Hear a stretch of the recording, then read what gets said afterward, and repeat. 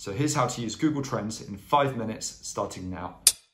So the first thing you want to do when you get to the Google Trends homepage is just scroll down until you get to the recently trending section of the page. These are the most popular topics that people are searching for on Google right now. So if you need to create some content or share an article that's going to drive a lot of clicks today, here you can identify the kind of topics that you should be talking about or linking to. But the greatest power of Google Trends is understanding the search volume related to a specific topic you're interested in. That's what we're going to do is go to the search bar at the top, and today we're going to be looking at socks. And as soon as you hit search, you get given a trend line. And automatically we'll get a search traffic for the past 12 months in your country. And the first thing you want to do is change that country to the region that you're interested in. We're going to choose worldwide. And then the time period you're interested in. And always start by maxing it out from 2004 to present. And then straight away you have the trend line for searches on your topic from 2004 up until today's date. So for socks, the first thing you'll see is that searches started growing about 2008, 2009. This is when the trend for more outrageous socks started, and some of the biggest sock companies like Happy Socks and Stance were founded. The growth looks like it's slowed down over the past few years, so you can assume that the market as well has flattened out a little bit. The next thing you see are these peaks and troughs. And what it shows is how seasonal socks really are. If you hover over the peaks, you'll see that every year people are really searching mainly at Christmas. And then over the rest of the year, the search volume really drops. So if we were considering starting a sock company, we should keep in mind that growth has flattened out and it's a really, really seasonal business. So marketing and sales is really going to happen over the holiday season. So the next thing you want to do is scroll down until you see related topics and related queries.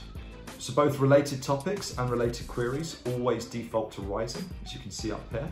This means these are the new topics that are increasing in popularity within the time period that you've selected.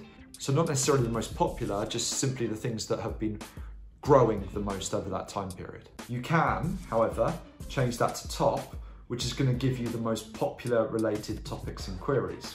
So this really helps you to understand what trends are increasing in the area you're looking at, and can help you decide whether you need to be a little bit more niche or what other topics that you can potentially create content about or pivot towards. So let's choose men's socks, because we see that it's a very similar pattern to the broader topic of socks. But the problem is with any data point is that you can add so much more meaning to it if you put it in some form of context. So let's add a comparison topic. Women's socks. And when you put a comparison topic into Google Trends, it'll pop up in a different color. So here you can see it appears in red. And what we can see is how the two terms compare when it comes to search volume. So men's socks in blue is very much higher than women's socks in red. So if you were intending on starting a sock company and you wanted to decide whether to start by selling men's socks or women's socks, the data we're getting from Google Trends says that there's more demand for men's. So one of the biggest sock companies out there is a company called Stance. So let's look at them in Google Trends. And let's type in Stance, hit search. And what we're seeing from this is that Stance doesn't seem to suffer from the same seasonality. But the challenge with the search term Stance is that it has multiple meanings.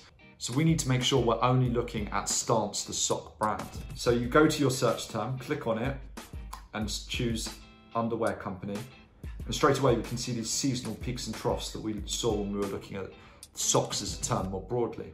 Another way to do this is go to the categories filter, and you can choose by category. So we will choose apparel.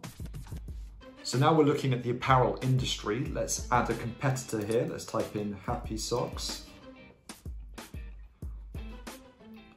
And what we can see is that we've got a lot of redundant data here, so not many people were searching for this for the first few years. So let's narrow down to the past 5 years. Now we've got a really good picture of Stance versus Happy Socks when it comes to search volume, which can act as a great proxy for sales and performance more generally. So here, maybe we want to invest in a company or choose one to partner with. We can see that Happy Socks are really winning in the seasonal battles and overall look to have more search volume than Stance. What you can then do is scroll down and you can see the global picture.